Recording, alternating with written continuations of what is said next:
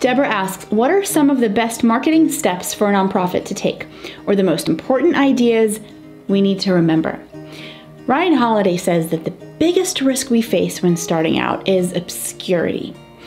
The biggest thing that can go wrong when you're starting out as an organization or a business is that no one takes notice of you, because then you are dead on arrival. There is no pipeline of donors. There's no long-term amazing donor connection you can have, no great work you can do if you don't have people actually taking notice of you in the first place. That is why marketing is such a big deal to me. That's why I believe in it so much.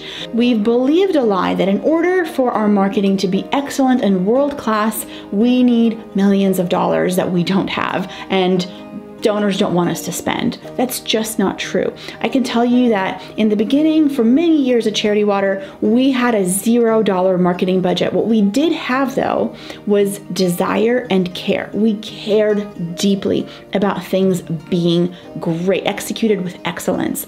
So that sometimes meant staying an extra 30 minutes to comb through email copy and get rid of unnecessary language or words, or to retake a photo 7 times until you get that perfect angle. That doesn't take lots of money, it just takes caring. Get yourself in proximity to leaders who are doing an excellent job in marketing. Ask them lots of questions and care, because when your marketing and storytelling are done with excellence, then you no longer have a demand issue. Donors want to hear more. They want to come and see what you're doing because you stand out from everybody else, and that's a great place to be.